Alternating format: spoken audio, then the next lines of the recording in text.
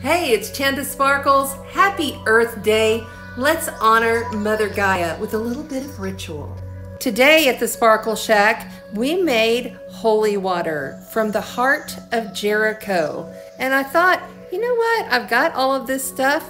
Let's go ahead and add a little bit more. Each client that does ritual with me always takes their own home. This is the heart of Jericho. This is how it starts. It's basically a small tumbleweed. It's really dry. They grow in very dry, desert-like conditions. And this is what it starts to look like when it opens.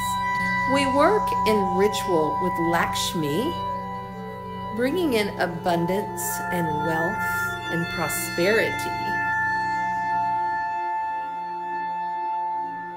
I like to use flowers, herbs, and oils. I even pull in on the pharaoh rods, copper and silver, and ignite that with tiger's eye for courage and strength.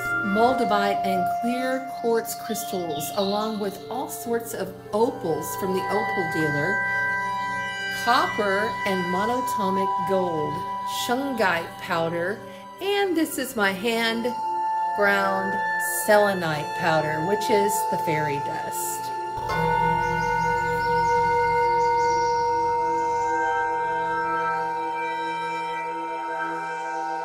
The heart of Jericho offers healing and abundance. You can use it anywhere. Put a little in your bath, dab a little on your temples and your third eye and your moon center. Mix a little bit of it in with your door spray for the 1st of May. You can't do ritual wrong. It's all about your intention.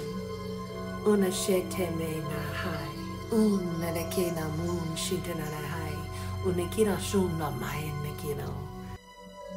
Expand your ability to effortlessly attract abundance and prosperity.